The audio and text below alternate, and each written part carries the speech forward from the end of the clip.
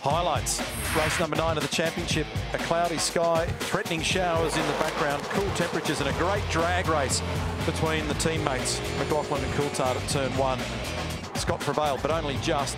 We reckon there was the tiniest of touches between the two cars. I'll go and have a look at the front and rear bumpers afterwards on that one.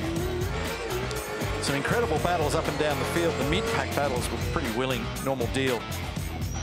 Everybody flinched pretty early, just in case they got trapped by pit lane closure. There are a couple of people that really benefited from their strategy. David Reynolds moved from qualifying 12th and came up into 4th in the end.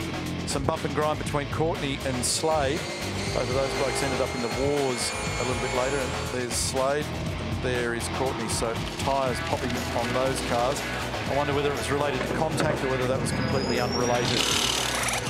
This was a pretty interesting moment, and it would be one that gets debriefed in great detail. Right front wheel not correctly torqued up on Jamie Whincup's car, Wheel Nut Parts Company, and the wheel was trying to, and eventually it did down at Siberia. The team were on the radio telling him to stop, stop, stop.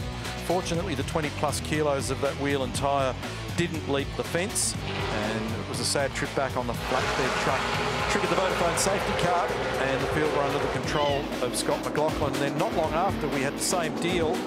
Different end of the car, though, for Mark Winterbottom. Fortunately, it was down at MG Corner, and there are no spectators in the background down there.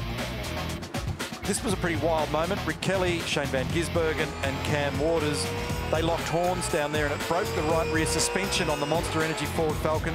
Nobody particularly at fault, but it had consequences for Waters, which was a great shame. So in the end, nice work for number 17, the young Kiwi, for Scott McLaughlin. He's moved his victory tally in 2019 on to 7. 1-2 for the championship, particularly impressive. And tomorrow, race number 10, 200 Ks.